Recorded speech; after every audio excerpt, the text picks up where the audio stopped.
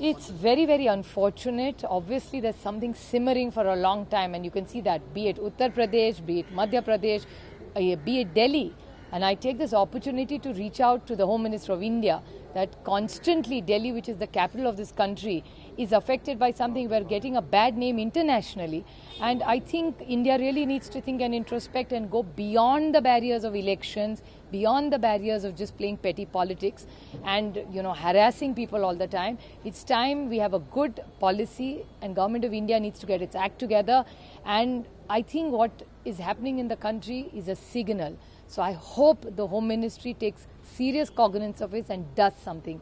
Be it in Jammu Kashmir, be it in Delhi, be it in Uttar Pradesh, Government of India and the Home Ministry has failed this nation.